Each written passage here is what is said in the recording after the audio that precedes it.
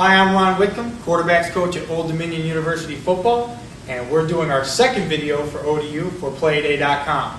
Today what we're going to be going over is quarterback drill work, a lot of the drill work that we've done this past fall and spring at Old Dominion University. Our philosophy, or my philosophy in working with the quarterbacks, is we always want to start with our feet first when we're talking about physical drill work. We also do a lot of mental drill work with the quarterback position at ODU, but we also do a lot of physical drill work as far as footwork within our practices. One of the first drills that we're going to talk about today is drop the line. This drill you've probably done at camps or you've seen across the country. I've been doing this drill since I've been in high school, and you'll see some of the video of what we do and a couple of variations of what we do with drop the line.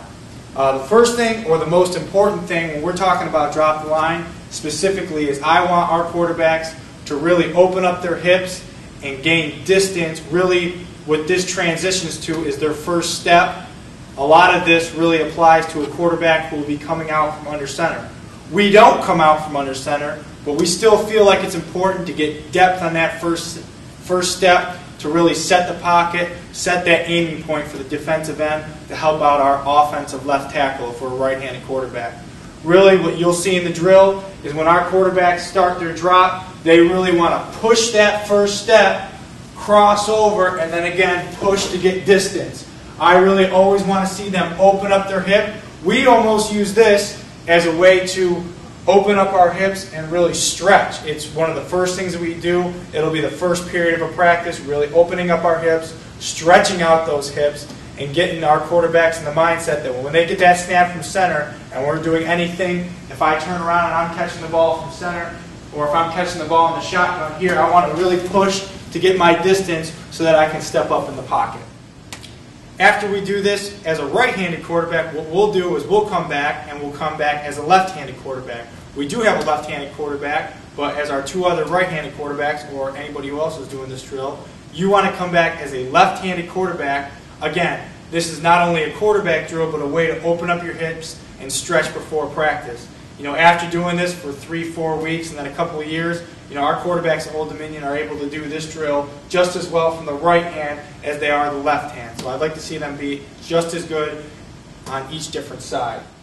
The next drill that I'm going to go over is something that we introduced new to this spring. And a lot of these drills, you know, I'm not going to lie, what I do is I kind of scour the internet. I see what other people are doing. You could easily go on YouTube and type in Mark Sanchez quarterback drills, and that's exactly where I found this drill in the off season before this spring. We went out and practiced it a couple times before spring ball, and it came out to be one of our best drills that we used this spring. The thing that you're going to get out of this drill is not only your quarterback's eye is going to need to be out on field, he's going to have to push his drop, he's going to have quick feet, but he's also going to have to move laterally within the pocket and have a tempo to it. This is a drill that can become competitive, and it's something that we really felt like our quarterbacks gained a lot of out of the spring. A couple key points in doing this drill, after we did it numerous times, I feel like we improved this drill as we went along, but as your quarterback is dropping, and he's coming down, and he might be stepping up, we really like to see that quarterback dip his elbow a little bit for that defensive end who might be trying to come around and knock that ball out of their hands. So as the quarterback's coming, he's stepping around, he's stepping up, we'd like to see him dip that shoulder a little bit.